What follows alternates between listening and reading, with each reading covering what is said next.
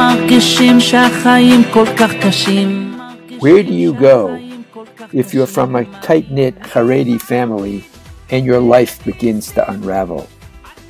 למדתי בישיבות מאוד מאוד טובות, נפלטתי ועפתי והסתובבתי. לא היה ישיבה שהחזקתי יותר משנה או 7 חודש אפילו. Even in the best of times, many students at Yeshivat Rashi can't go home. הייתי 9 חודש מעצר בית, הייתי 1.5 חודש בכלא. It was with this kind of love and concern for Jews that Yeshivat Rashi was founded in 1988 by Rav Miletsky. He realized that many kids in Haredi circles don't fit in. If they're abandoned by the Jewish community, then they will find their place on the streets.